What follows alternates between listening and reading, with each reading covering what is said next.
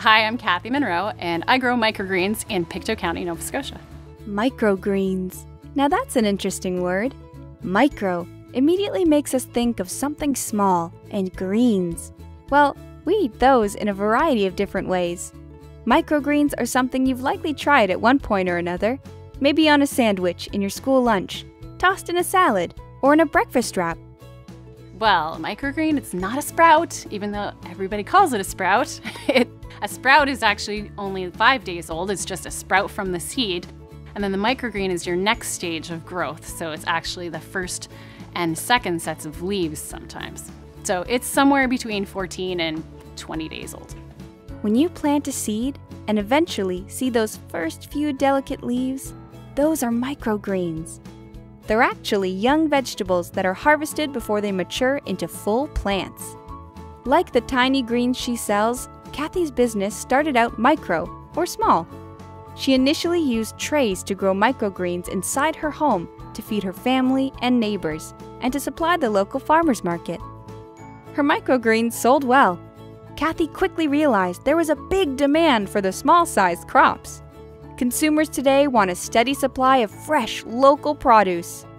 Cathy's microgreen business steadily grew.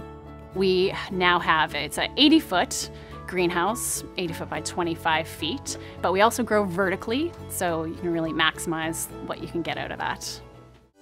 Another bonus by growing microgreens indoors, Cathy can help to control the climate.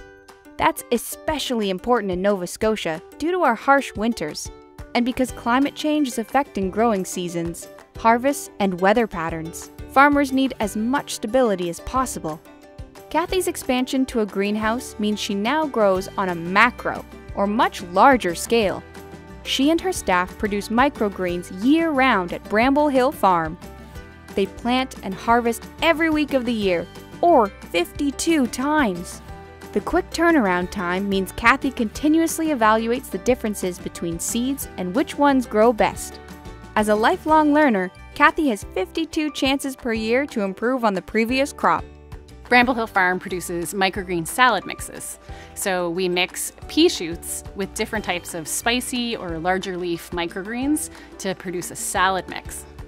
Pea shoots taste like eating peas, so if you like snap peas or like picking out the big fat peas out of your mom's garden, pea shoots are awesome.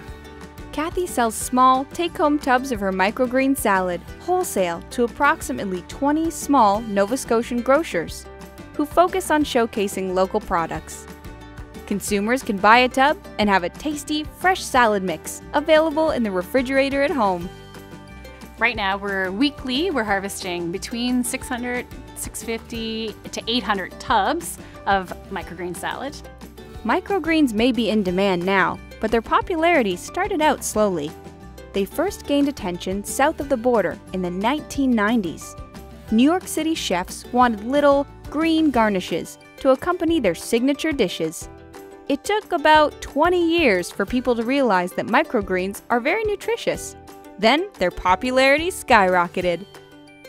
Well, microgreens are something you can add to your meals 3 times a day. And you really should, because microgreens are up to 40 times more nutritious than eating the mature plant. Microgreens naturally pack a nutritious punch. Bramble Hill Farm focuses on the natural, including the lighting in its greenhouse. The greens are grown using available daylight in a soil medium. Cathy wanted the most natural, indoor setting possible. While she can manipulate conditions inside, Cathy can't control how much sunlight is available each week. That's up to Mother Nature. Less light can impact how fast the microgreens grow. That means Cathy may have to alter planting days or have slight variations in scheduling. Through trial and error, she and her team have discovered that microgreens last longer, on store shelves and at home, if they're grown using natural lighting. This approach also ensures Bramble Hill Farm reduces its carbon footprint.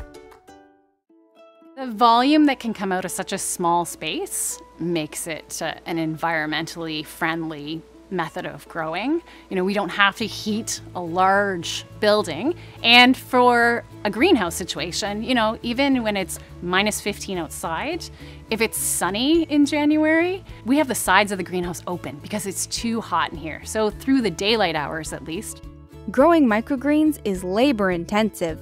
Farmers like Cathy must be available every day to water the plants, among other chores. Microgreens are harvested by hand, using very sharp kitchen knives. Cathy had previously purchased mechanical equipment for harvest, but quickly discovered that by using the machinery, much of her crop became unsellable. The harvest machine couldn't cut the plants properly, which meant a lot of the microgreens were wasted. Cathy went back to the drawing board. Today, Bramble Hill Farm staff harvest the old school way, by hand. They sharpen their knives multiple times a day. Learning how to harvest quickly and efficiently takes skill, time, and practice. Growing microgreens is like most everything else in life. It requires ongoing learning, attention to detail, patience, diligence, and teamwork. I feel like it's not unlike every other aspect of farming. You can't just plant the seed and walk away from it. Nurturing nature is key. Cathy is proud of the Nova Scotia-grown products she sells. She and her staff work hard to ensure Bramble Hill Farm microgreens meet the highest standards. The team's collective efforts ensure we get to enjoy delicious greens year-round. Nova Scotians have access to a consistent, fresh supply of produce. Consumers benefit from the dense nutrition within the plants themselves. Natural lighting in the greenhouse helps the plants and the environment. And the natural indoor setting ensures better shelf life, so there's less food waste. Microgreens are cool. They grow super fast. You can be excited about the fact that almost from the morning to the nighttime, you can see that they change. It's so satisfying to grow something so quickly. And when you're done, you can put it in your sandwich.